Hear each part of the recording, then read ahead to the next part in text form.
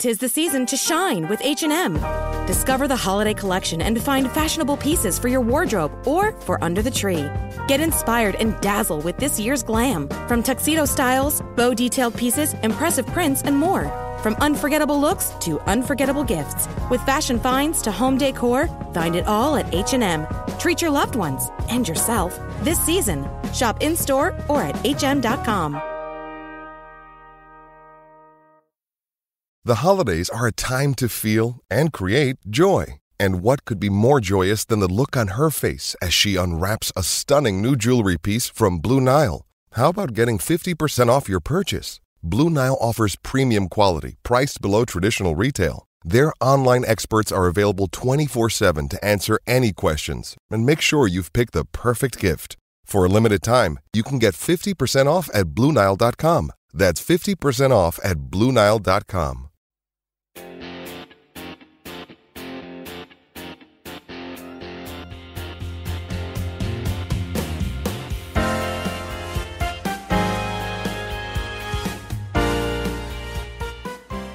Welcome to another episode of Shades of Blue video interview 1v1. I still got to come up with a really good name. So if you have a good name for me, let me know. With me, I have Amy Rodriguez, A-Rod, captain, grand scorer of all things. What's a good title for you here?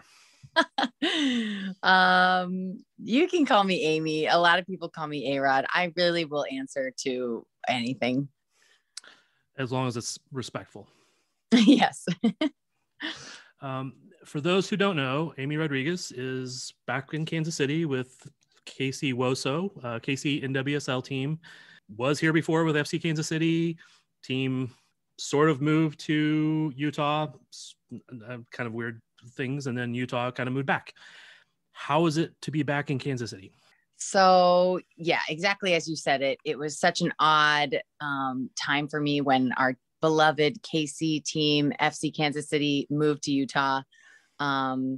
We were delighted with new ownership there, who treated us very well, and we found ourselves a second home. And then just 3 years later, we turned around and we were getting moved back into Kansas City, which was such a shock. You know, it almost was like we had just gotten over the idea of moving away from here, that we were already on our way back. And I have such fond memories here in Kansas that when I had heard the news, I really was delighted. And for you, you're coming back because you knew Hugh Williams, who's now the head coach, who was an assistant coach and a GM for part of the time you were here.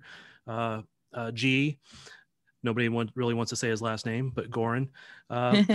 I don't know if anybody else with the team, Jeff, some of the people who are back with the team, and plus whole new ownership and a few new coaches, and it seems like a whole lot of new players for us. So although it does feel quite like the good old days, and it does feel a lot like we were before, I do find that we are a totally revamped team. Some similar faces, both players and staff members, but mostly we're kind of a new squad. And I actually really like that, because we have a new opportunity to kind of redefine ourselves and to reintroduce ourselves to this city and this crowd. I know our fans are like with the biggest open arms right now. And we're just excited to play for them. And I hope that we show them something new, something fresh, some really, really good soccer that impresses people and gets them excited and out of their seats. But I think right now, yeah, we're revamping our whole roster. And we're going to hopefully come out here with some pretty exciting soccer. Actually, I was on a call earlier today with Hugh, and he's talked a lot about trying to change the culture. And he said he talked to the players that were in Utah, and he said, something I'm paraphrasing a little bit, but he said he told the players that they underachieved, but that was a compliment, not that, because he knew that they could do much better than placing sixth in the league. How is that culture change happening? And, it sounds like you're really embracing that, but is the rest of the players, or I guess, I don't know if I'm asking that question very well.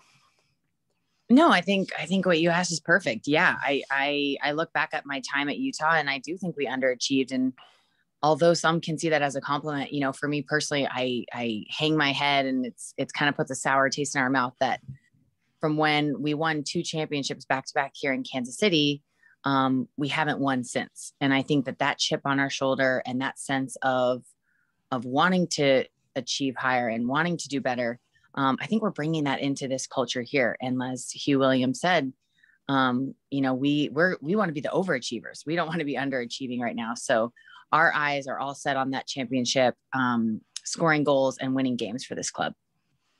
With and again, like we said, the roster is probably revamping a fair amount. With I know some players left from Utah last year.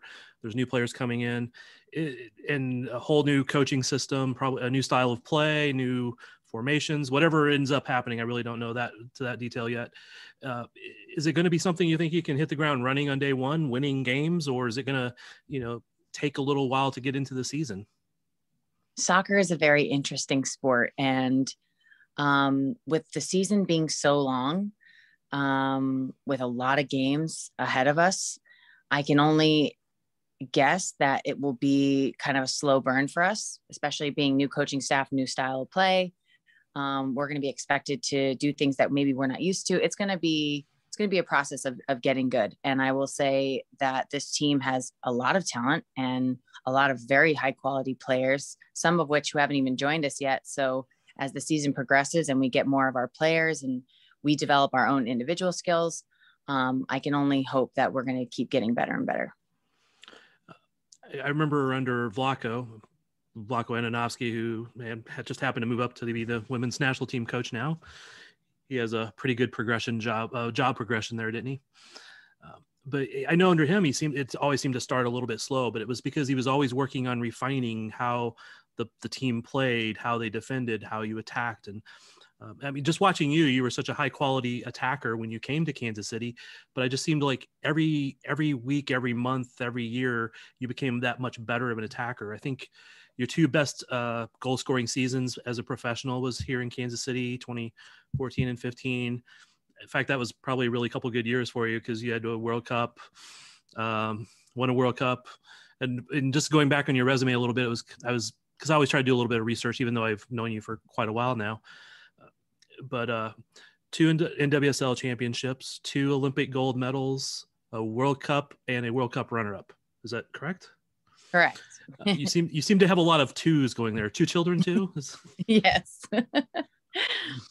And 2 times in Kansas City. So I'm kind of being silly with numbers now, but it just seems like you obviously have that success and that history.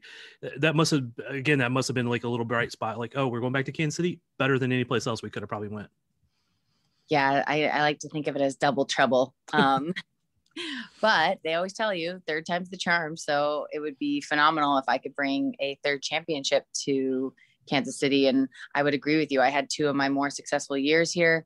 I have only fond memories from this place. And I hope to create more. Kind of a little bit off the soccer side. And when you went to Utah as a team, everything was bright, like, better training facilities. You guys were treated far better than you were here. And I know how bad that was at times here. Was it quite a shock when everything happened at the end that, the rep, without going into any details, obviously, but was it just a big shock of things that were reported were happening and were being said and why ownership had to go away? From Kansas City? Well, from Utah. I mean, that's the more recent one. Sorry. Yeah.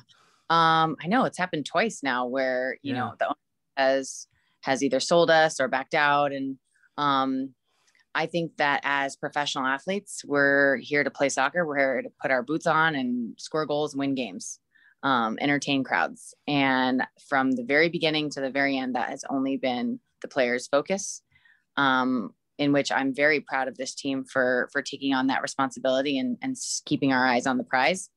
I think now we are filled with so much positivity. Our new ownership here is so ecstatic and passionate, and you just can't help but want to play and perform for people like that. Cool. When all that did happen, it was going to be another move for you, and you have family, and you're not the youngest player on the team anymore. We're not saying you're old, because I know you can play for a few more years, but was that even a consideration that maybe you would retire at that point? just say, okay, this is enough frustration, or is just the desire to go out and score some more goals and make goalies look sad still there? I've always had this just burning passion to keep playing. It has not dwindled yet. And even after coming back from having my 2 pregnancies and coming back from ACL surgery, each time I was so excited to lace my boots up and put them back on again. And I think that's why I've stayed in the game as long as I have. I absolutely love practice. I love going out there and training and working hard. It's something I'm not ready to let go of yet.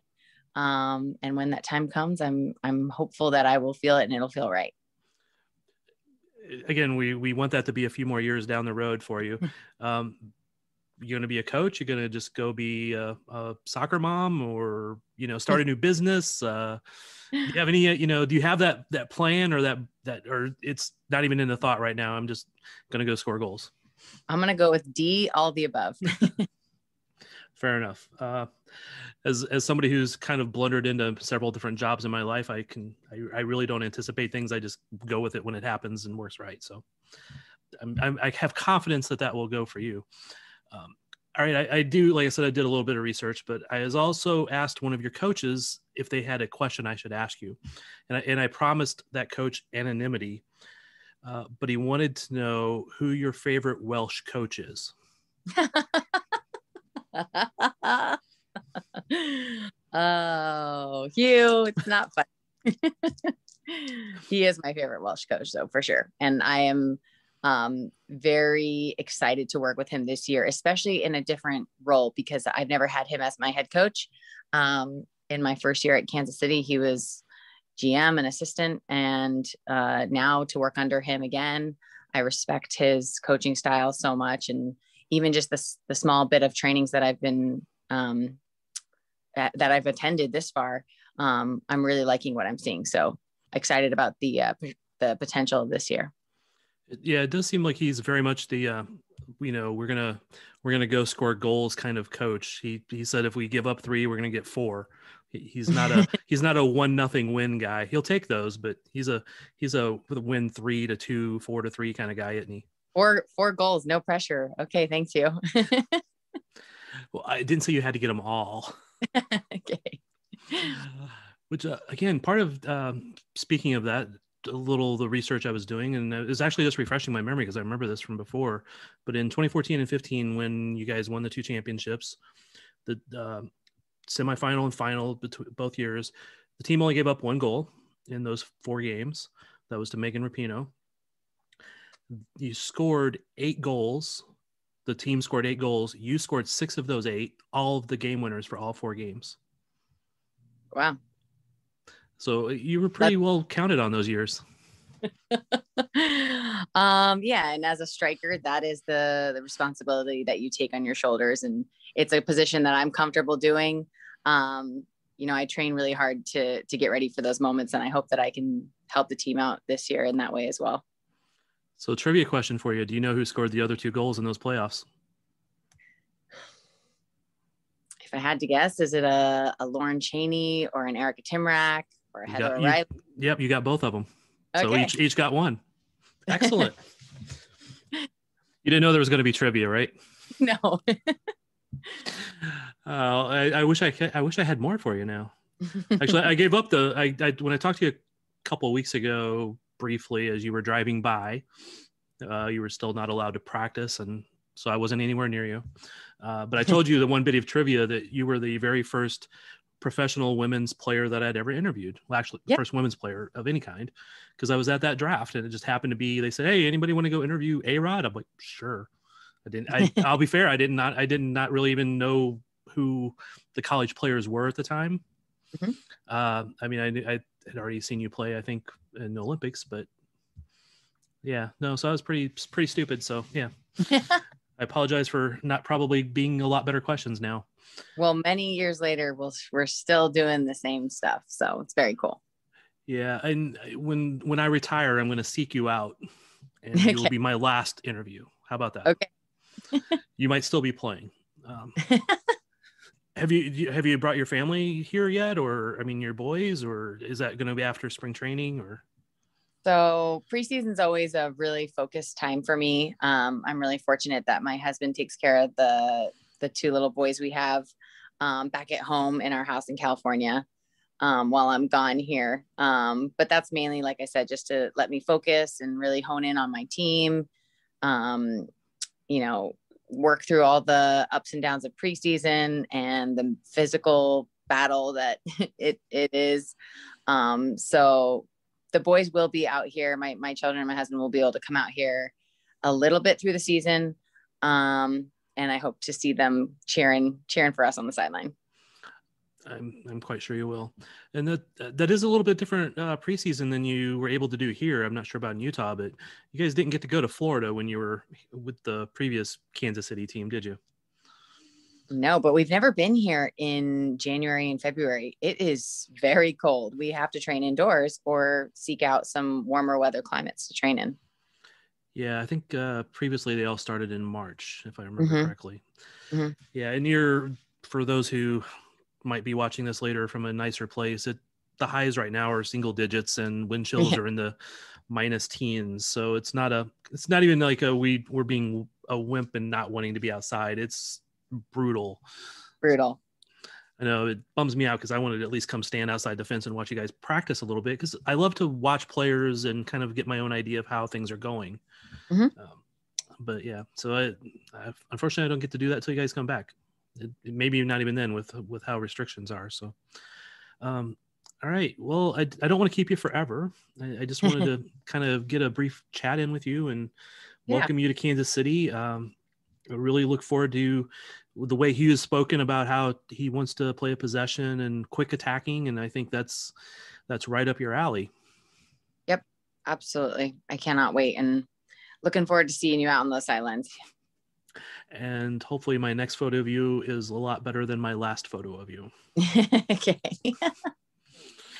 It was being helped off the sideline. So. Oh yeah. Well, yeah, that was a sour taste in my mouth back in 2017. My last game here would have been the game I tore my ACL in. So, but I like I said before, I have only fond memories of this place. So I am looking forward to getting back on that field again. And we look forward to seeing you back out there. Thanks again, and appreciate the time.